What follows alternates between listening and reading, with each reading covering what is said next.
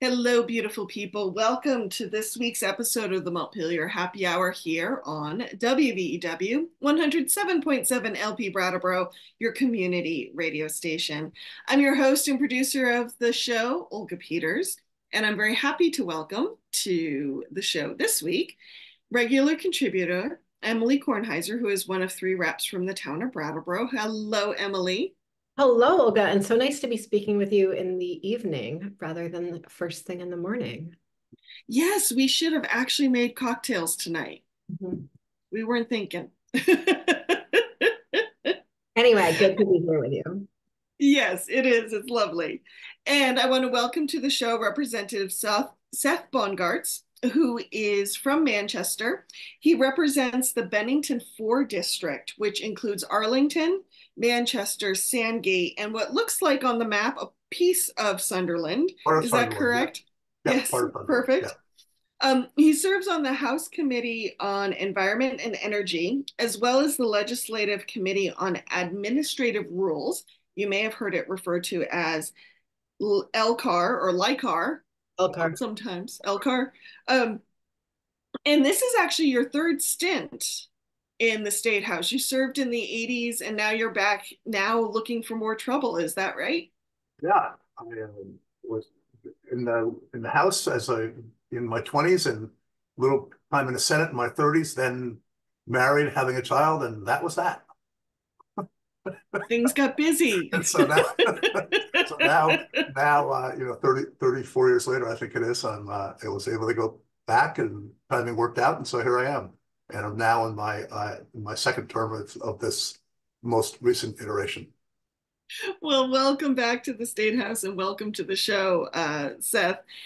We are going to talk today about housing. I know we talk about housing a lot, but it's just, I mean, I don't know about either of you, but whenever I am out and about with my reporter hat on and I talk to communities and I'm like, well, what's your challenge? And they're like, housing, housing, housing, housing, and housing. Yeah.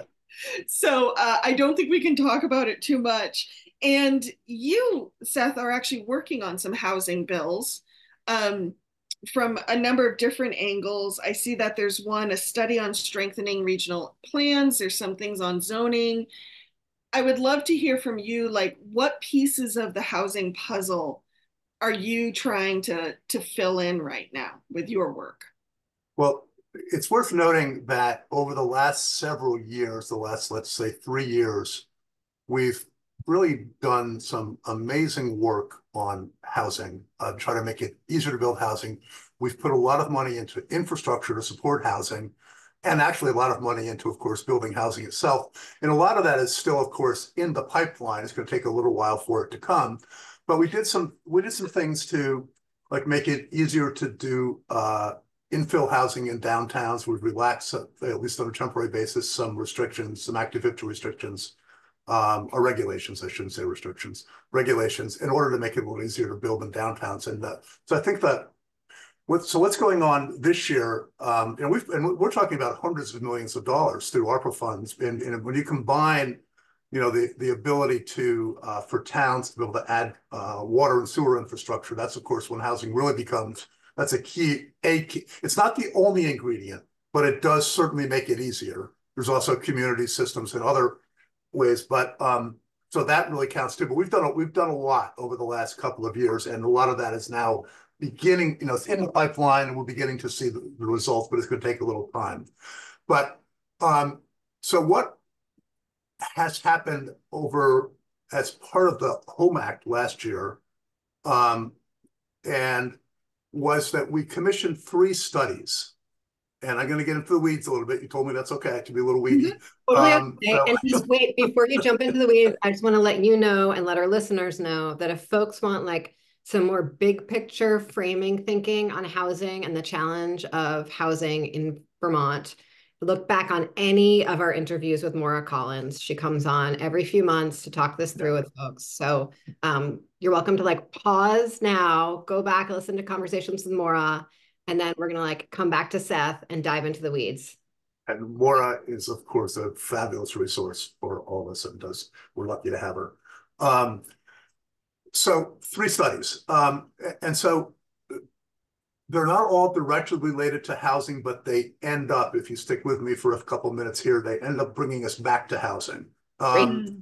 One was, we commissioned the Natural Resources Board, the Act 250 board, if you will, to look at how to possibly modernize Act 250. I don't use the word reform Act 250 because that tends to mean, in common parlance, take a hatchet to it. I'm of the belief that Act 250 is a critical part of Vermont and is a critical part of our infrastructure. But modernizing is a whole different ball of wax. And there's a lot of things, Act 50 passed 52 years ago. And in many ways, it's still being implemented the way that it was 52 years ago. And it's definitely time to look at that. So, and I'll come back to what the study said. And I happen to agree with the outcomes of these studies. I kept in touch with all of them all summer. I was kind of involved.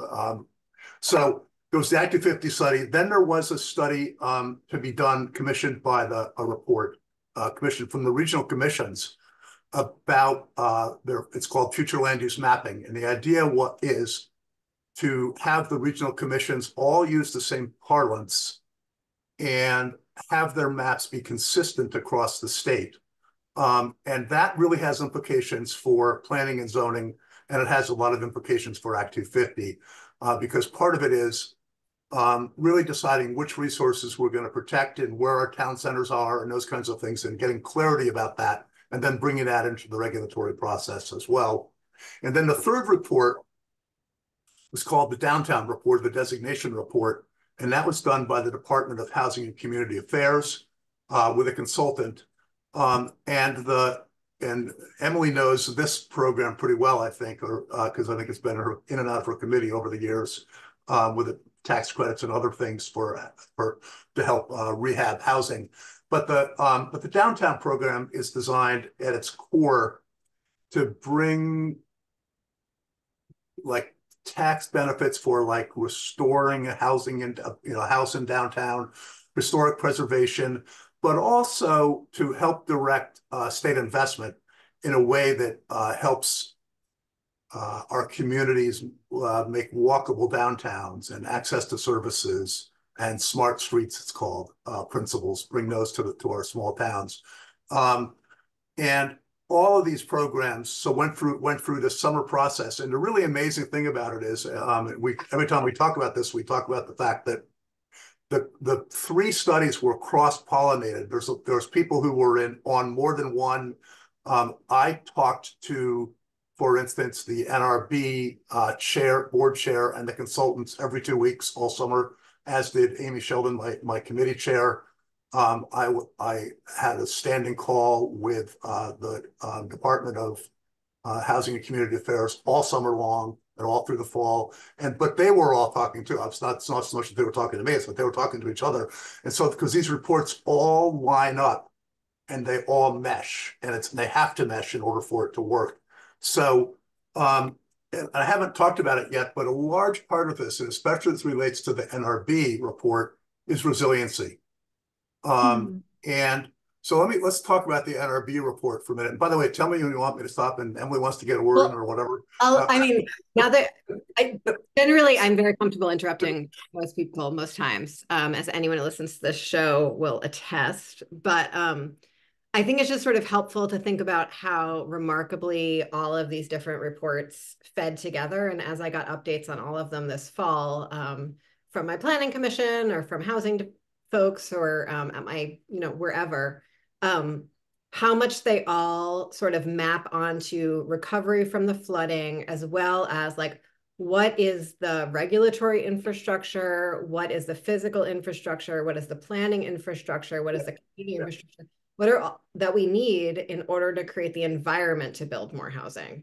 Because we can't just like do it on this piece by piece, patch by patch, town by town basis anymore. And so I'm really excited that you were able to like dive deep into the weeds, because I think each of those reports is essential, and I'm excited that we get to see them all at once. Yes, and they will all end up in one bill. because you almost can't do one without the other two, any one without the other two.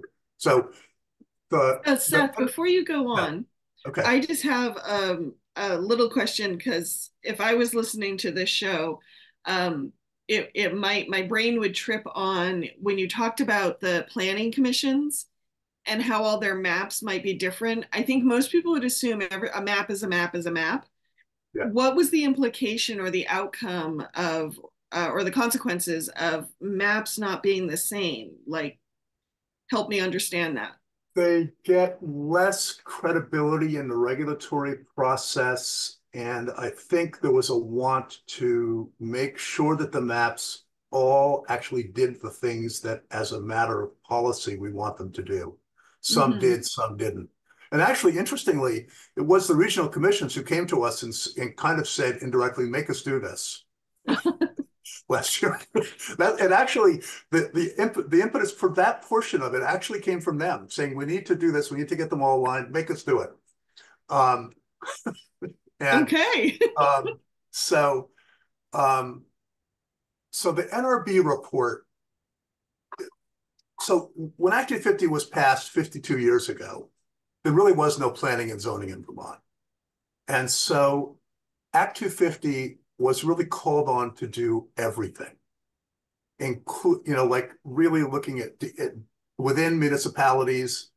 And what we've had now is we have a lot of towns that have become a lot more sophisticated with their planning and zoning. And there's a degree to which people complain about it being duplicative in some instances. And there's some truth to that. And it can be duplicative. But so the framework that emerged from this is having 3 tiers to Act 250. There's never been tiers before. It's always been, Act 250. And so the idea is that in tier 1, which, and I'll use these terms loosely because in the end it's going to get precise, but in the core of your downtowns and the immediately surrounding neighborhoods, for towns that have met certain requirements, they would be Act 250 wouldn't adhere. And what that and the idea is in large part to really encourage denser housing in downtowns, and to make it easier and therefore encourage it. And I'll skip tier 2 for a moment. So that's tier 1. And there's 2 levels to that. There's tier 1A and 1B, larger towns, small towns. I won't go into let me jump into that before you move to tier 3. I think we've talked a lot on the show about how when this legislature does this reform work on zoning, it's often like a boat raising effort or a tide raising effort, right? And I live in Brattleboro, where like honestly, we've done everything we possibly could to raise our own tide, right? We have like done comprehensive planning and zoning reform in Brattleboro, like based on best practices. And I know like, our planning team like talks at state conferences and all that. And so when like we're in the legislature talking about like making a big difference here, I go back to Brattleboro and I'm like, yeah, I know we still have a housing crisis here. We're spending money on it, but like we haven't done anything regulatory for it. And so it's exciting to think about like that as we're doing this work in this round of legislation, be like really doing something for those communities that like are, for better or for worse, the housing hub in their counties. And we also, and that's exactly right. And you're talking about tier 1A. Brattleboro is going to be tier 1A. Right. The 1B, as would Manchester, where I live, but tier 2 might be Arlington for me, and maybe Putney for you, or whatever towns are right by you. And they would be, if they've met certain requirements within those same sort of confines, they could build up to 50 units of housing without those units having to go through Act 250 again, to really encourage. In the smaller towns, it's focused on housing. In the larger towns, it's just deregulating as it relates to Act 250 altogether. So it's sort of tiered. Tier 3, so the flip side of Act 250, and this is, I don't know, I don't want to expend this takes too much time to get deeply into, but tier 3 is our critical natural resources, headwaters, wetlands, floodplains, the so-called meander zones for rivers, even beaver dams and beaver created, and they are critical to our biodiversity. But here's where we get to resiliency. Resiliency, you're not going to stop flooding in Brattleboro or Manchester or Londonderry, which really got hit, or Ludlow, which really got hit in our areas, or Montpelier, unless you start at the mountaintop. So flood resiliency starts at the mountaintop. And this is about protecting the resources through which the water flows on the way down. And done right, and what we've done is we've in some instances we've channeled water in a way that doesn't allow it to move. We've built culverts that are too small, and we've done damage to floodplains and meander zones. And so it's to really say that in areas that are designated as critical natural resources, we have enhanced Act 50 protection. And that includes forest blocks, by the way. And this is the one that's so it's those very easily, I say easily identified, but those identified really critical resources. But it's also forest blocks, and to keep our forests from getting parcelized. A stunning statistic, I think, is that and this is from the Forest Service about Vermont, the U.S. Forest Service has quantified that we're losing the equivalent of 15,000 football fields a year of forest land to development. Vermont is still heavily forested, but we've gone from 80% not too long ago to 75% now. And as we lose forest, we are definitely setting ourselves up for more flooding. And so what we need to do is, when we have development in forest, to the extent it happens, we need to have Act 50 look at it and really try to make sure that things are clustered. We're doing it intelligently. We're doing it in ways that aren't going to make flooding worse. So I skipped over tier 2, which is most of the state, because in terms of land area, tier 1, even though it's critical and it's where most people live and are going to live, and we even want it more because we want vital downtowns. People living in downtowns create vital downtowns, coffee shops, nightlife, all the things that come with it. But that plus if we look at the critical natural resources, we're still talking the middle, the tier 2 is still 75 or 80% of the state. And that's where the future land use maps really come in, because if we're really doing them right, and we're sort of quantifying what it makes sense to have where, we're working not to have strict development. In fact, to better places that we have strict development, to try to ameliorate some of those impacts, get away from cars, make it more about walkable downtowns and those kinds of things. So tier 2 is a little bit more business as usual, but not quite, because of the future land use map. So we're really bringing. How do we come to consensus about where tier 2 is? This is going to take some time. And in fact, I should be clear that this year, what we'll probably be able to accomplish is to really get the framework in place. There'll be a lot of fleshing out over a little bit more time. But it's a process that will happen between the regional commissions and the communities. But with some guidance in this law that hopefully we're going to get through the statute, that really sort of says what, for instance, we're calling them now transition zones as you come into a community, what they have to entail, and what we don't want there in the longer run, and we want to head toward. And so part of the answer is the uniformity of definition. And part of it is that the land use maps, and again, the regional commissions actually want this. It's really interesting. And before they take effect, would have to be approved by whatever we now call, I'll just use the term Natural Resources Board. That terminology may change, but the Natural Resources Board, they would have a new job of looking at the regional planning maps and saying, yes, this conforms to the intent of the statute, or send it back for a little more work. So that will, ironically, I think what it will do for the people who are, involved, let's say the executive directors of the RPCs, it'll actually allow them to say, when towns don't want to necessarily do some of this stuff, we'll say, well, we kind of have to, because we're going to get this map approved. We have to meet these criteria, and we have to do it right. And so I think that's a little bit of the answer to Emily's question. Mm-hmm. Thank you, Seth. Um, Anything else about that report before I ask my question? No, I mean, I could talk. I'm happy to talk more, but you can you can ask a question. Emily, did you have one? I have a question, but it's not necessarily more important than your question, Olga. So you ask your question. Well, I find the tiers in that you're proposing really intriguing.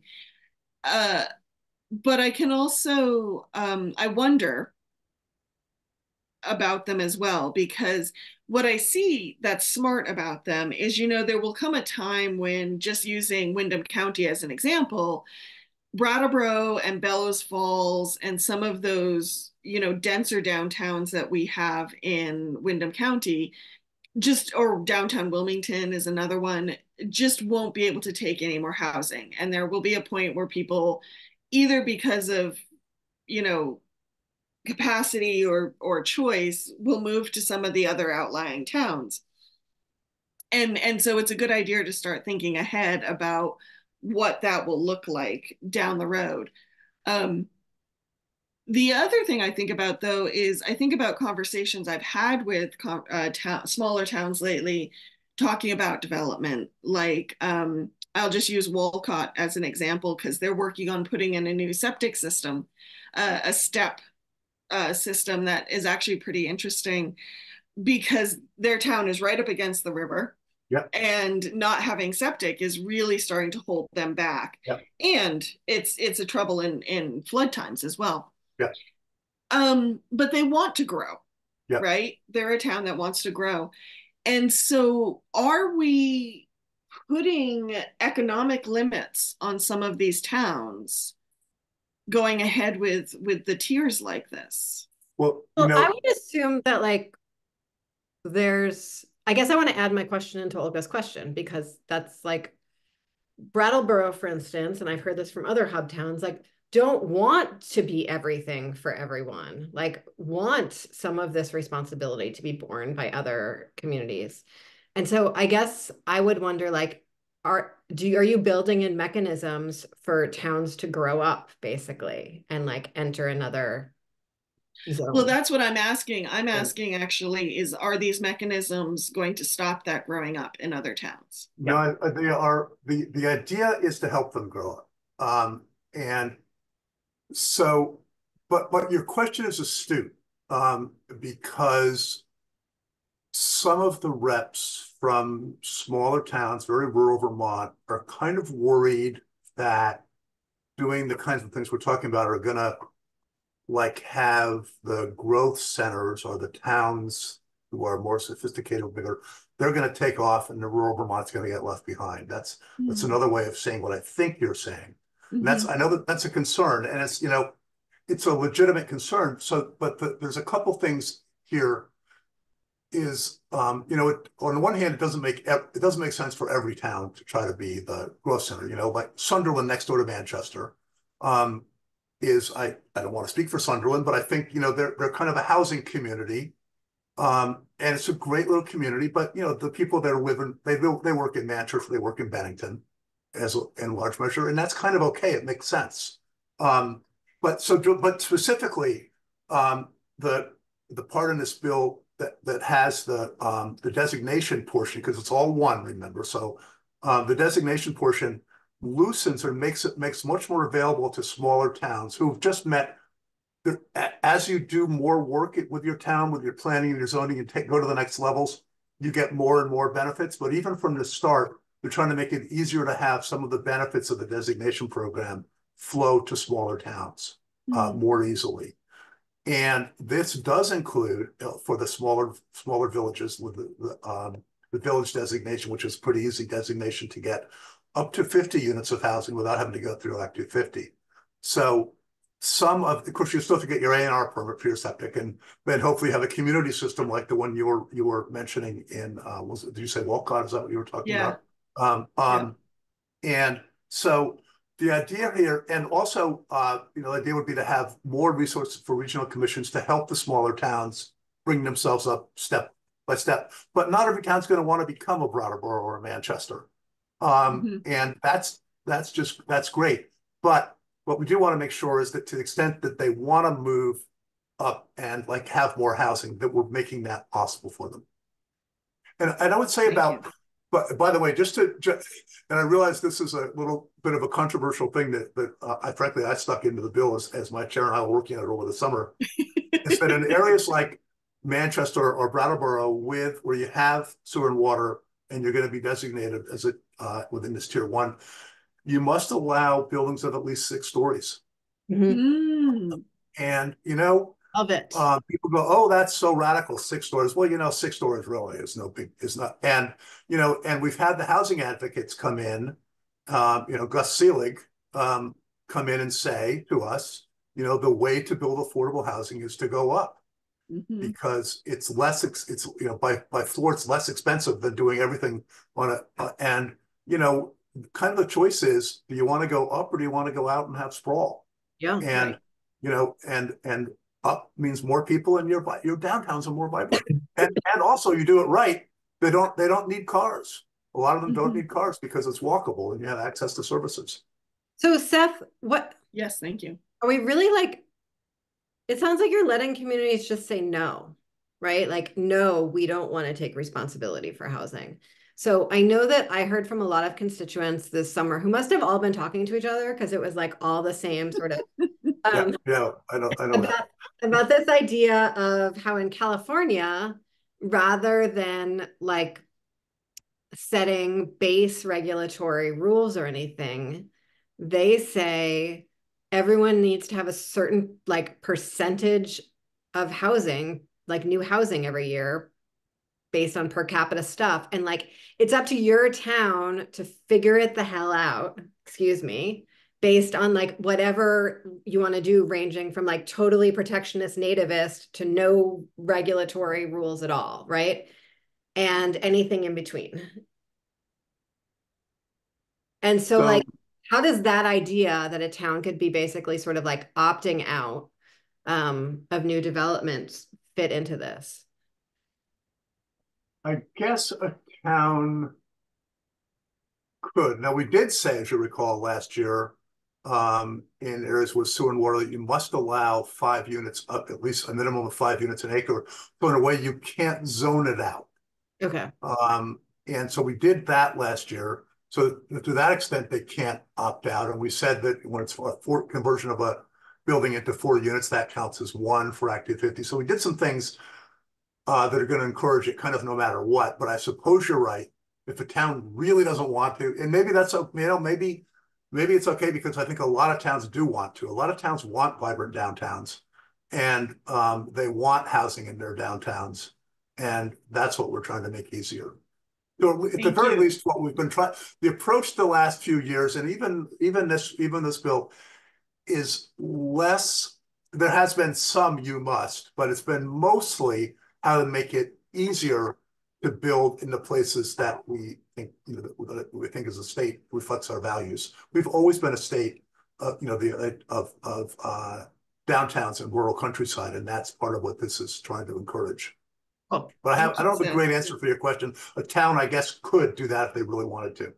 Thanks. We are out of time in this first half, so we're going to quickly, I know it goes fast. Yeah. So hang tight, everybody. The Montpelier Happy Hour on WVEW 107.7 LP Brattleboro is going to hear from some underwriters, and then we will come back to housing and zoning and all those fun things like that. So don't move. Welcome back to the second half of the Montpelier Happy Hour here on WVEW 107.7 LP Brattleboro, your community radio station. If you're just joining us, I am your host and producer, Olga Peters, and I'm speaking with Representative Emily Kornheiser as well as Representative Seth Bongartz from Manchester. We always want to thank Brattleboro Community Television for sharing the video version of our podcast with media centers around Vermont and New England, and want to remind folks that you can subscribe to the podcast wherever you find your podcasts. Hey, Emily. Olga. What shall we remind listeners of at this time? Well, as a matter of fact, the views and opinions expressed here on the Montpelier Happy Hour are those of the host and the guests, respectively, and not the station, employer, nor friends of the host and guests, respectively. Why? Thank you. You're welcome. So, if you missed the first half of this show, we were talking about some of the housing bills that Seth is working on, specifically around some modernization around Act 250. And I've been thinking about Act 250 a lot, and it's reminding me, so this is the story that I hear from a lot of people around Act 250, that it's basically designed to stop all development. That's like the big story. But I was thinking about that the other day because I actually grew up I grew up in the town where the infamous Act 250 visit was supposed to have happened. And the story was the governor came, Chimney Hill, is that the name of the Chimney development? Hill development in Wilmington. Now there's probably people in Chimney Hill right now like, ah! But this was back in the 70s, everybody. Things have changed. But this story is, the governor came down, looked at this development, and just like lost his mind. Yeah. But I think what a lot of people forget is he didn't lose his mind, at least as the old timers tell me, about the amount of housing. It wasn't the amount of housing that worried him. It was the fact that some of these houses were on foundations that were cracking, or they were like right up next to each other. So if the fire department came, they couldn't actually get to the house. Or there was like a few houses without septic, and it Yeah. was just a pipe coming out the back of the house, Yeah. and everything just rolled down the hill. Yeah. So it was that kind of, all pun intended, crappy housing that made the governor lose his top, and it wasn't the amount or the number. Yes. So I just wanted to remind people of that. The other thing I think that people don't remember about that time when Act 250 happened is that that was before we had federal rules and regulations on all of this. It was before the Clean Water Act. It was before Clean Air Acts. It was before, super funds and like all of those things. And so since Act 250 passed, we've had a huge slew of federal laws related to this and federal planning rules related to this. So that if Act 250 entirely disappeared, there would still be a lot of hoops to jump through, but we wouldn't necessarily have the same sort of state level infrastructure for those hoops. And I think that's really important to remember too, because might just be considered a federal rule or reg in another state is considered Act 250 in Vermont. Thank you, Emily. Yeah.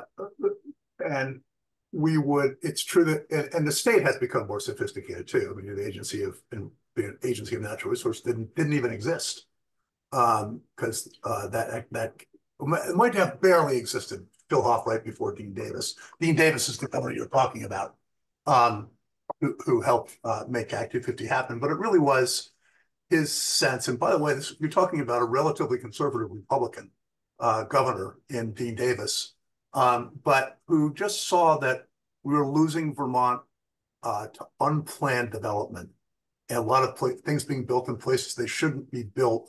And it just really was. And, it was the ski area boom, right? Because this was really done in large part in reaction to some of the ski area development of the late 60s and early 70s. And so it was designed in part to slow it down, make sure we're making intelligent decisions. And, I think most people, if they really step back and think about Act 250, even though, most permits end up getting granted, I think one of the things that it's done is just force people ahead of time to really think about, what really makes sense to go where, and to think about a project, think it through before putting the application in, which tends to mean that most of them end up getting approved. But I think, it was totally well intentioned. But one of the things it had to do early on, because we really didn't have planning and zoning, was it had to do kind of everything at the local level, the state level, and even as towns have now become more sophisticated and been able to, theoretically take some of this stuff on, we haven't let go of that portion of it. And so this is finally really saying, okay, under these circumstances, within these parameters, yeah, it's time to let the towns um, make their decisions and have Act 250 not be where it doesn't need to be, where it's kind of potentially duplicative, and have it actually do better job where it needs to do a better job. So I think this is a really good, it's a good way to think about it. And it's good goals to have set up. Yes. So, what are some of the other bills that you're working on? I went through just your web page on the legislative website. And folks, if you don't know this, if you go and look up a certain rep or senator, underneath their profile, you can actually find the bills that they have either sponsored or co-sponsored listed below them and find more information. While we're making public service announcements related to that, I also want folks to know that when you sort of get past the bills, which say for a House member would be H and whatever number, there's a whole series of things called House Concurrent Resolutions, HCRs. I encourage you not to make any assumptions about sort of who is on what for those, because essentially it's like everyone unless you object, and no one really tracks how those are going. So like, please, if there's like wild concurrent resolutions related to a rep's name, please don't think too much of it. Anyway, back to Seth's specific bills that he sponsored that you found on our legislative website. Yes, thank you. So the two I came across on were H5, which was some of the studies I think we were talking about, but also H68 about removing state and municipal regulatory barriers to fair zoning and housing affordability. Were there any I'm forgetting or missed? Those were last year. Those were last year because those were early. And the one bill, I guess, was it H68 that I introduced with what I worked with over the summer a year ago, became the basis, was the foundation for what became S100 or the Home Act. Okay. I kept in touch with Keisha Ram Hinsdale from the Senate all summer. And when the time came when she was getting ready to take it up on her, I said, she asked me if she could use my bill. And I said, yeah, just take it and plug it in, make it the basis. And that's what happened. So the irony of it was that the House bill went to the Senate and came back to the House as a Senate bill. But those things happen, and it worked out beautifully. So I'm really, the reality is, this is what I'm working on. Okay. For this session, because this is a huge lift. And if we can pull this off, we'll really end up, doing a lot, hopefully, around flood resiliency. Again, has to start at the mountaintop. We'll be making investments in our downtowns in a way that really makes sense, encouraging housing, encouraging vibrant downtowns, and helping to make it less likely people want to develop in the wrong places in the rural countryside. So, if we can get this through, I think we will have done Vermont, in my view, a huge service. I think we'll be doing, and there's something in it for everybody, because one of the things about the future land use maps, and this is a part that doesn't get talked about as much, and a little wonky here, but if we are really clear, let me back up from this. Last year, in the bill that passed S100, we had a provision called the by right provision, and it's BY right, not BUY right. And what it says is that if your ordinance, so now we're back to zoning for a minute, if your ordinance says you can build, let's say, 6 units an acre, what happens typically or often is that somebody then comes in and proposes 6 units on an acre. The neighbors come out and they say, oh my God, too much, there's going to be cars, there's going to be traffic. And so what happens is that the board whittles it down to 3 or 4 in order to keep everybody happy. The applicant finally accepts it. And what the by right provision says is, no, if the ordinance says you get 6, you get 6. And so what it really means is you better pay attention at the time your ordinance is going into effect, because that's when the real decision is going to be made. Right now, what we do, both at the local level and with Act 250, is in some ways, we have set it up so that the regular, when the application goes in and the review process starts, we do after the fact planning. It becomes, and what a lot of this is about is forcing that planning to be upfront and making the decisions ahead of time. So the regulatory process is actually pretty quick. Is it 6? Yep, 6, you got a permit. And that's, of course, simplifying things. But the same is true with the future land use maps. If we can get them in place and they mean what they mean, it will mean that you better really pay attention as those maps are being put into place, because they're going to carry real meaning. And that's actually good for everybody. It's good for neighbors. It's good, but it's also from the perspective of somebody trying to develop housing or whatever else. If you then follow what the maps say, you're going to be okay, and it's going to be harder to oppose just with NIMBYism, because those decisions were made and you had your chance to participate up front. So it's upfront planning rather than after the fact planning. And so that's part of what's going on here as well. I'd love to talk about that a little bit more, because one thing that I hear from developers who have spent real time navigating Vermont is that it's less about the cost of planning or regulation and more about sort of the unknowns of planning. Yeah. And The uncertainty. That's what I hear over and uncertainty over again. and it's the cost associated with uncertainty. That's the problem. It's not like everyone is perfectly happy to be regulated within, 9/10 of their life. It's that the uncertainty related to that is what makes everything hard. And so I appreciate all that you're doing to sort of take some of that uncertainty out. I'm wondering how when you've had conversations with stakeholders, like how do you balance that with Vermonters' like deep desire to get their fingers in everything? It's to get your fingers in during the process, during the planning process. That's really what it is. It's shifting the focus.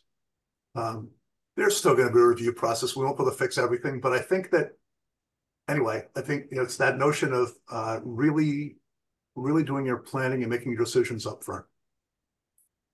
And I say, and by the way, I've even used the term NIMBYism and all that. I'm like an environmentalist to the soles of my feet. I mean, it's why I'm in, it's one of the things that it's been a large portion of my life. But I also want, that's why we're doing, I think what we're doing makes such sense.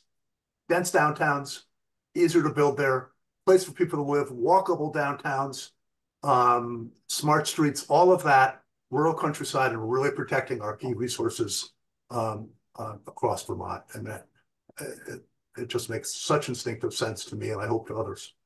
Mm-hmm. Does this the future use planning you're talking about, does that bill have a number? If people It's want all going to be in one bill. It's all going to be in 697, the bill that my chair and I put together over the course of the summer and fall, with a lot of stakeholders, a lot of talk with a lot of people. And by the way, I want to make clear, when I say a lot of stakeholders, that definitely includes everybody involved in putting together those 3 reports, because we stayed in touch with all of them all the time. But we had to get the bill moving simultaneously, because if we waited till all the reports came out in December, then it's too late. So we worked in, and so now there's a process now of adjusting, because the reports are all out, and we're not necessarily going to do everything the reports say, because we're the legislature, we get to have our own, but we are working to align as best we can with the really, really good work underlying all 3 of those reports. I think they're a lot of times, as I'm sure Emily has talked with you about in the past, reports, you have those legislative summer study committees, and, that was great. Let's put it on this shelf here, and we'll, but these 3. My desk is uneven. Let's even out the legs of the desk. Yes. Yeah, that's right. These 3 have legs. Great. Because sometimes summer study is a really great opportunity to make sure that like stakeholders actually have a chance to have conversations. Yeah. With. Because the legislative process, we've also talked about how the legislative process, or Robert's Rules of Order, or Mason's rules, or whatever it is, like, you're already clear on what the question is that you're answering, or what the proposal is. And so that like really deep participatory problem solving process is best done on a study committee or a summer task force. Olga, you were about to ask something and I totally interrupted you. I'm sorry. Um, well, one thing I was going to ask is one thing I appreciate about what you've been talking about, Seth, is looking at housing as part of a bigger environment. And like you said, what environment do we need to be able to create housing? I think Emily and I on other shows have called it, pulling multiple levers at once. Um, I'm curious, you mentioned, not one bill can do everything. Are there still some places where you feel the state needs to do some work to help housing move along even further? Sure. And Emily's probably given as much thought to that question as I have. But it's there are things like tax incentive for rehabbing houses. We did,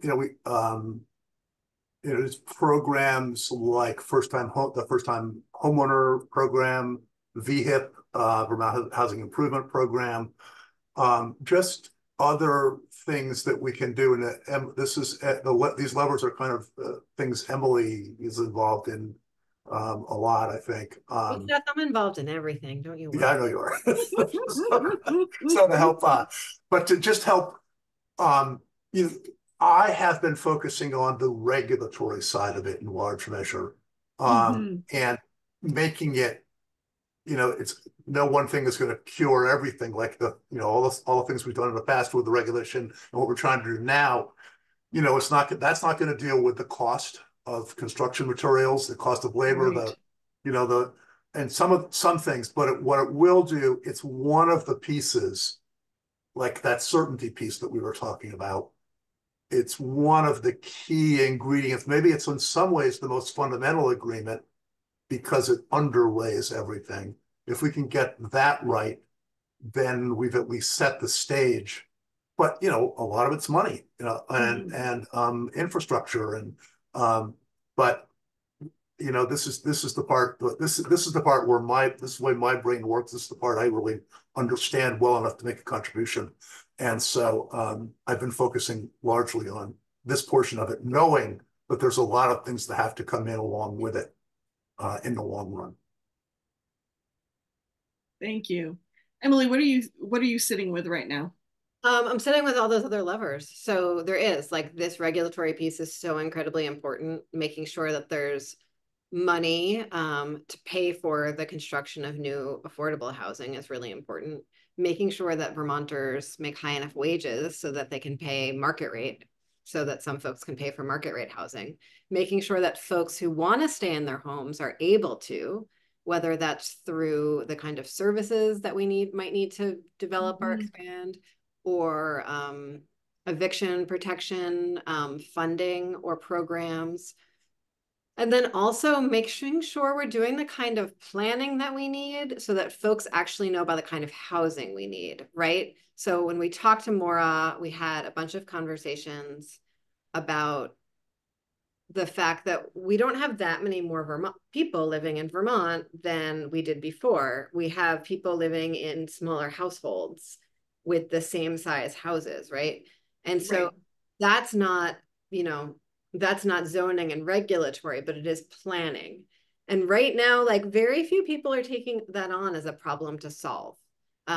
Sort of similarly, when we talk about solving our homelessness challenges, which is aligned with our housing challenges, but not one-to-one, we don't talk about sort of the spectrum from people are in emergency housing, people are in transitional housing, people are in permanent housing. Will we always have the same number of people in each of those buckets? And what happens to the emergency housing bucket when we have so many less people in it? And what does it mean to sort of develop for that? So what does this look like across sort of a 20-year span, right? As Seth said, we did all this great work last year. Everyone feels like we didn't do anything because all of the housing didn't pop up overnight. This is infrastructure. It takes time, right? Mm-hmm. I'm going to do a shout out for my new very favorite podcast in the whole world, which is called The Big Dig. It's a limited series. Oh, it's awesome. Yes. Yes, from WBEV Boston that talks about basically like the 60 years that it took the big dig to go from like community participation to like a closed out bond, and all of the nightmares and opportunities along the way. And so like, can we keep our eye on the ball, and how do we actually have the skills or planning resources in this wild state in our 2-year legislative terms, with our lack of, administrative leadership, to like actually keep our eye on the ball and get our heads around this problem? And so that is what I am thinking about here on this dark Monday afternoon, Olga. And I'm very Thank you. excited about the fact that Seth is like diving deep into his very important piece of the puzzle. Mm-hmm. Now, quickly for both of you, there was a lot of attention paid to a tripartisan housing bill that the governor put on the table. I think we're going on 2 or 3 weeks ago now. I'm just wondering, for the sake of our listeners, what is the same and or different between that bill and H697? One short way to talk about it is that 697 is really trying to adhere and listen to the results of the reports. Okay. And the excellent work and the hours and hours and hours that people put in, and the dedication of the people who really thoughtful people who worked on those. And that's less true of the other one. Thank you. And I haven't asked either of you, where can we find these reports for the wonky ones among us who would actually like to read them? The NRB report is on the NRB page. Okay. Just to be clear, Natural Resources Board. There's an organization, there's a name for the Regional Commission organization. Emily, do you know it? No, but I do know that all legislative reports are available on the legislative report webpage on okay, there we go. Site. It's one of the tabs. Okay, so they're there. And then either, as Emily said, there, or for the other one, the designation report is with it. You could go to the website for the Department of Housing and Community Affairs. But yes, so the one place to go is the Central Clearinghouse there. Great. And for the podcast listeners, I will try to scare up those reports and link to them in the show notes. Thanks, so you can find them if you would like. You're very welcome. We have just about 5 minutes. What do we want to leave our listeners with? We covered a lot of regulatory ground. Seth, what if folks want to like really follow along at home as your committee navigates all of this, like what's the best way for folks to stay in touch? Are you all planning like any public hearings? Have you already done that? Like what is, remind us what committee you're on even? I don't know, all that stuff. Environment and energy.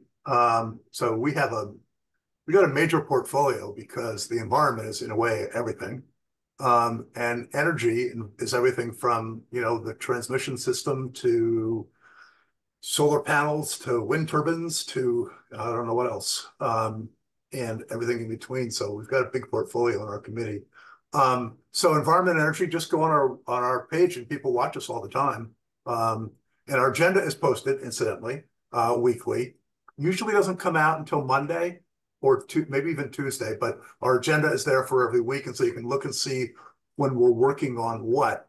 The reality is my committee in large measure is going to be working on for the next, until crossover, mid-March, is going to be working on this and the renewable energy standard, which is a whole nother really interesting thicket that you could get into at some point.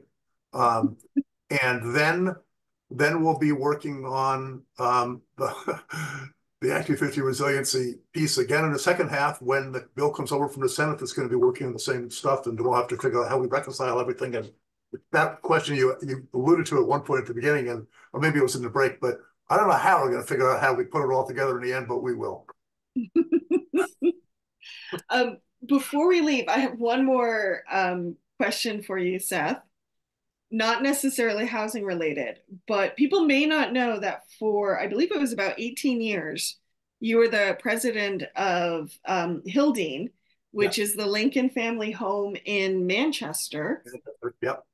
I'm curious, what is still memorable for you from that job, like taking care of such a large estate and a big part of history?